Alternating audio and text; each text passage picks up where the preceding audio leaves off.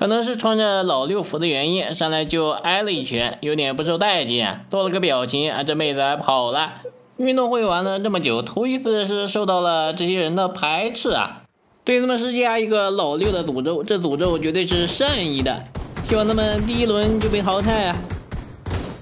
运动会这模式也还算耗费时间，打一局有接近5-6分钟，如果第一轮就被淘汰，可能只需要1分钟，对他们的眼睛可能会有保护作用我先晋级了，最后再观战那个妹子，看看她打的怎么样。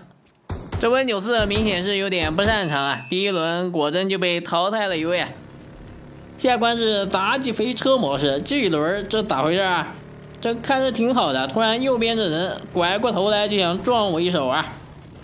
咋的是想同归于尽了？这个人的衣服是个老六服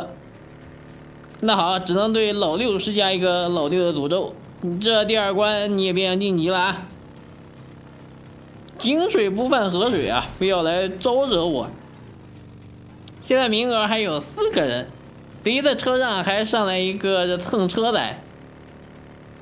应该没啥问题，还剩最后一个圈了。那只能先走一步再进入观战状态。刚晋级就剩下最后1个名额了，那老六应该还没晋级，还有5个人这抢1个位置估计他是凶多吉少的。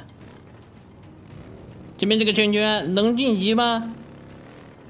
冲上去可惜了，离晋级只有1步之遥最近我发现这运动会关卡都非常固定，打来打去都是这么几关，最后一关大多数都是勇气之桥了。现在我发现这局的对手是不是有点开了找这桥这么准，